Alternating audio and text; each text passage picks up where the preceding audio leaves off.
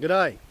In science, it's axiomatic that extraordinary claims require extraordinary proofs. And it's also true that James Lovelock, he of the Gaia hypothesis, once famously stated that in order to do world-class research, you shouldn't need huge facilities and you shouldn't need a giant budget. He said in order to conduct world-class research, you should be able to do it in a garden shed and you should be able to fund it on the social security payment. Well, it's pretty cold and blustery out here, so how about we go into that garden shed and I'll show you the proofs that I've amassed in support of the claims I'm making for the SunFoil project. Just duck your head. There it is, 3 years of mad scientistism all laid out.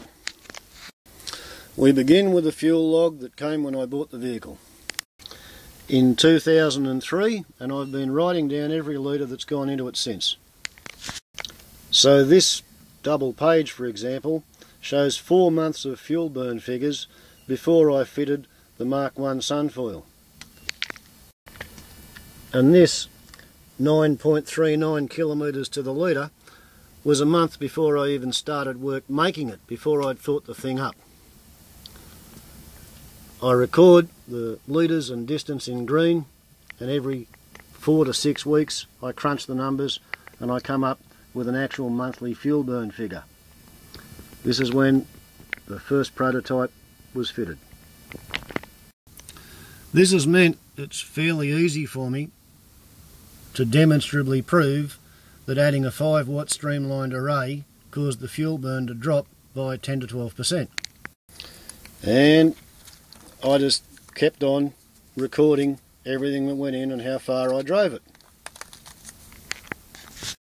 which in time allowed me to tease out the effect of the Mark I SunFoil on the aerodynamic fuel burn reduction, the fuel burn reduction from feeding sunlight to the spark plugs, and the fuel burn reduction by having the battery pretty much full when you go to start the engine. It's litres per week. The left-hand column is cruising at 90 kilometres per hour, the right-hand column is cruising at 100 kilometres per hour.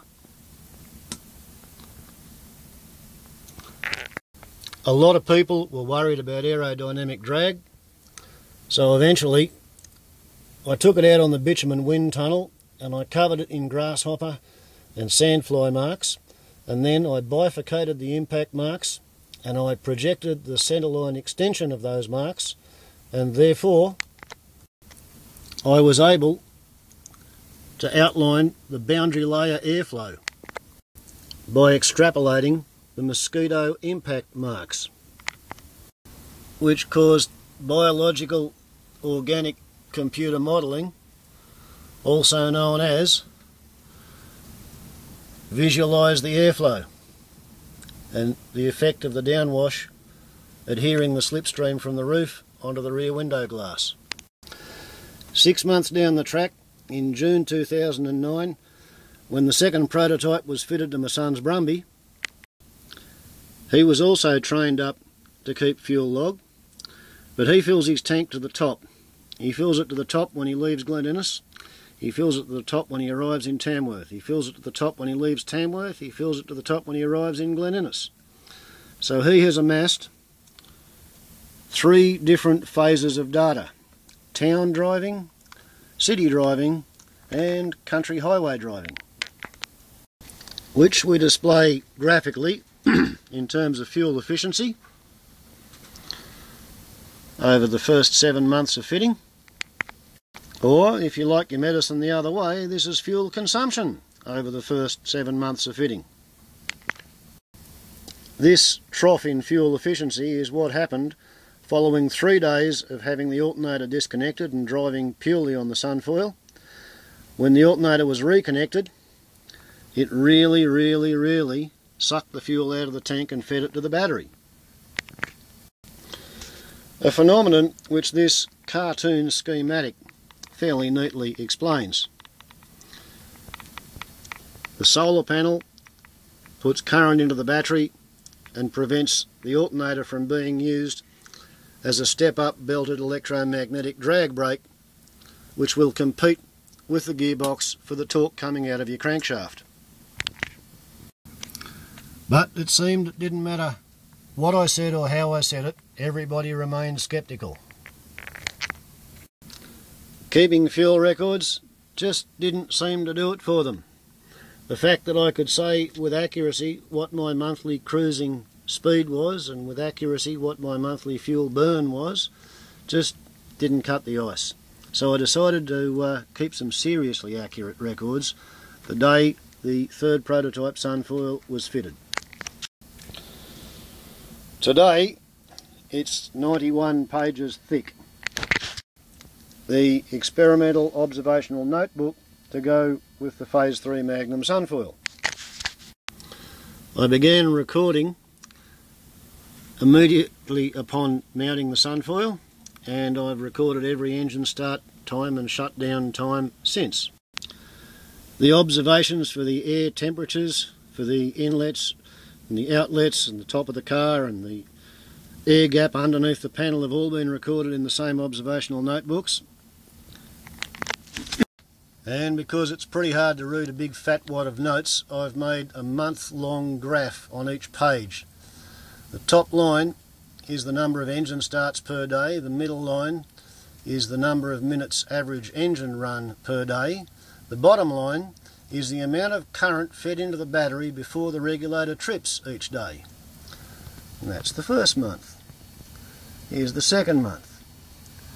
That big spike there in how much current it took to trip the regulator is a direct result of using the parking lights for 5 minutes the previous night while unloading groceries.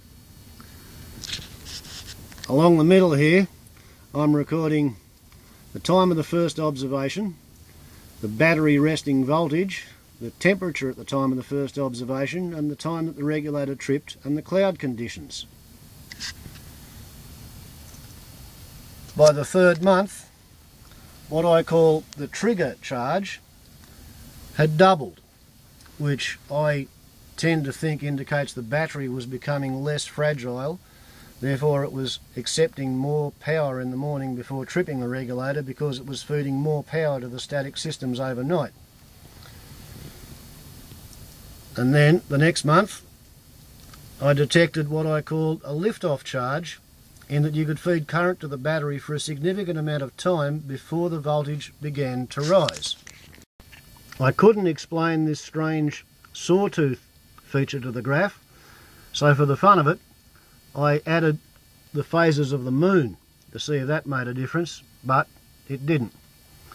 The next thing I tried to check was the geomagnetic orientation of the battery's lead plates, and lo and behold I found there was actually a dose-response relationship, which got knocked to pieces by a lightning strike closely overhead.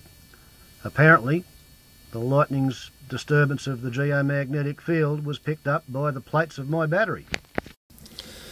And that matters because if the battery storage efficiency is good, you don't burn as much fuel to charge it. And if the storage efficiency of the battery is degraded, then you'll burn a lot of fuel trying to charge a battery that won't hold the charge.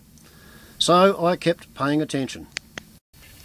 Day after day, getting up half an hour before sunrise to measure the sunrise feeding of the battery. And it was fairly rewarded when the old battery died. And my graph gave, 6 days notice that it was going to happen. Now, I've written down the specific gravity of the electrolyte here. 1.265 for the battery that died, 1.265 for the brand new battery that was installed. And the green line is what I call the flicker float charge. The trigger charge is how much current to trigger the battery, the regulator the first time. The flicker float is when you can't fit any more in. And here we are, 6 weeks after fitting the new battery, and the specific gravity has finally gone from 1.265 on installation to 1.295, which is almost full. So that's how long it takes to charge a new battery. Here we have the dramatic change in battery behaviour of turning from 7 or 8 weeks parked perpendicular to the magnetic field to being parked parallel to the magnetic field. The trigger charge and the flicker float charge have glued themselves together.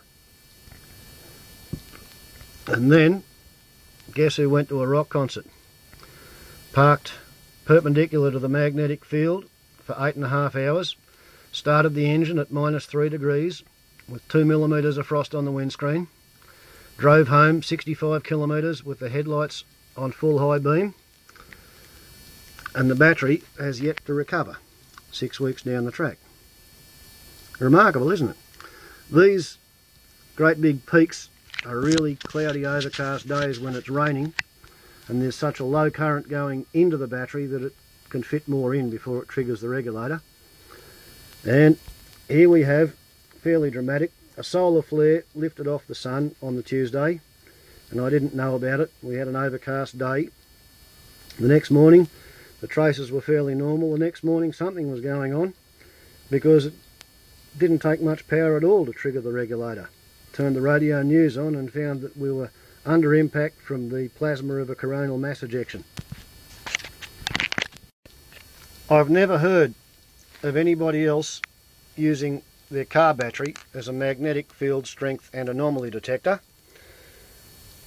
and I didn't set out to do it, but when you crank up the scientific method of problem solving, you never really know what it is that you're going to learn.